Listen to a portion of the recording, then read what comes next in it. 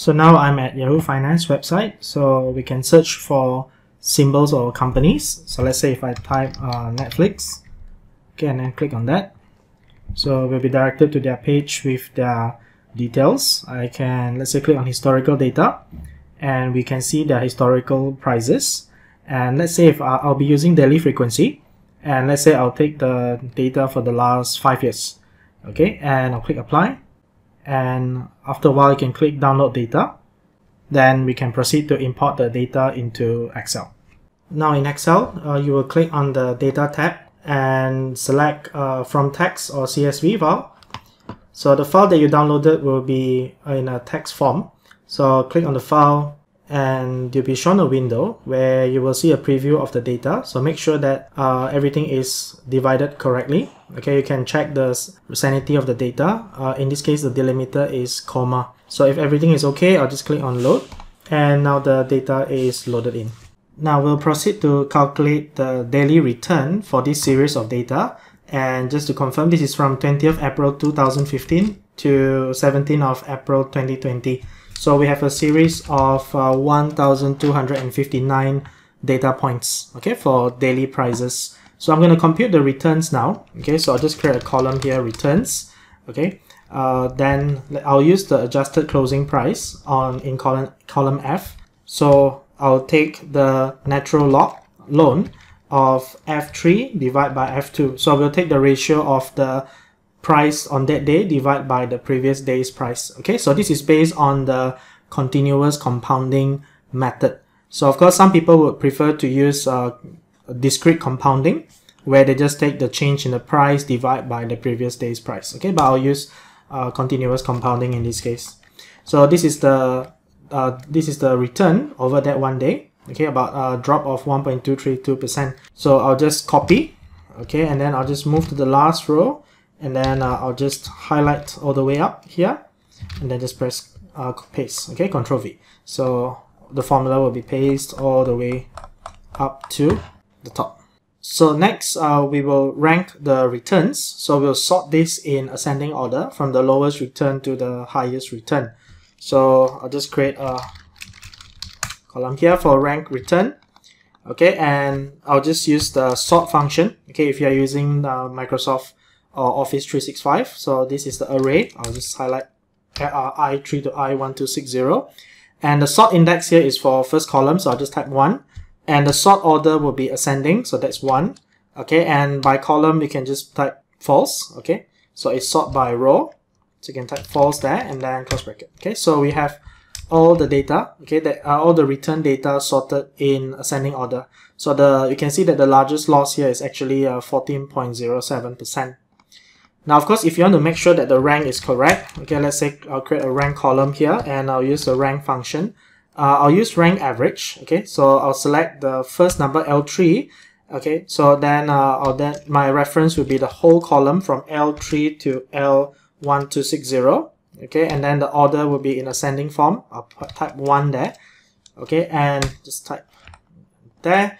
Okay, so make sure you lock in this cell, okay, for the whole array, and then I'll just copy it downwards, and you'll see that the numbers, okay, are ranked in ascending order from first until the last point is 1258.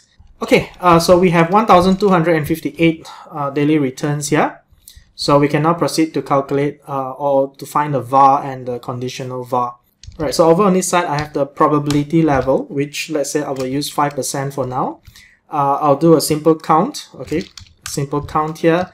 So the count for this particular series of data, I'll select column L, is 1258. So it will only count the numerical data, so it will exclude strings and empty cells. So we have 1,258. So what I want to know now is the location of the 5% VaR.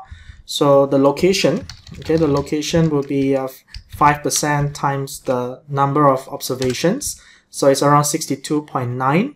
Of course, I'll round it to the nearest whole number. So in the formula, I'll just type round, okay, and to 0 digits, okay. So that's 63. So in other words, I just have to calculate the 63th term from this series of data. So of course, if I eyeball it, I can find 63 here. Okay, so it's negative 0.0396. But of course, if you want Excel to pick it up, okay, so the VaR for location P, in this case, you can use a simple VLOOKUP. Okay, I can use a simple VLOOKUP here to look for location 63. Okay, for these two columns. Okay, this array for second column, and this will be approximate. Okay, also false, which is exact match. So I should get the same answer. Okay, of course, if you have Office 365, you can use XLOOKUP. Okay, for position rank 63, and this is the lookup array, column K, and the return array is L. If not found, you can put an error message. The match mode should be exact 0, and then I'll just put 1 for search first to last. Okay, you'll also get the same series of data. You can also use a small function. Okay, this will return the kth smallest value in the data set. So I can select array L here, and K would be the position 63. Okay, you will also get the same result. Okay, so there are a lot of ways how you can extract the number out. Okay, so that's done for the value at risk VaR, and then for the conditional VaR. So for conditional VaR, this will tell us the average loss, okay, if the VaR is exceeded. So what we can observe first before we do the formula is that the VaR here is at position 63. Okay, so this is the 5% worst loss. So that means from 62 all the way up to the first, this is the losses after the VaR is exceeded. In other words, the average loss here would be about 6. If you look at the bottom here, it's about 6.122%. So that's how much the stock, okay, will stand to lose if the VaR is exceeded. So how do we capture this into this calculation? Okay, so I could, for example, let's say I'll just build it slowly. So I can use a formula called filter in Excel for the Office 365 version. So in filter, I can select the array, okay, which is L3 to the bottom. Then what do we include? Okay, what do we filter in this case? So in other words, I only need to take values from 1 to 62, which is less than 63. So in other words, what I need to do is I need to type L3 with the hash, and the filter here is for the return to be less, okay, than the VaR number that I have here. So any values that is larger than this negative number, okay, or that is more negative than this number, I will include it in. But if it's if I can't find anything, of course I'll show NA. Okay, but I should have the result there. Now, of course, it's not the result that I want, because the filter function is just to give us return the array that meets the condition. Okay, but what we want to do now is to average out this series of data. So I just need to type another part of the formula, which is to average out the formula. Okay, average out. Okay, and then you can get your answer. Okay, which is 0.06122, or is a loss of 6.122% on the average.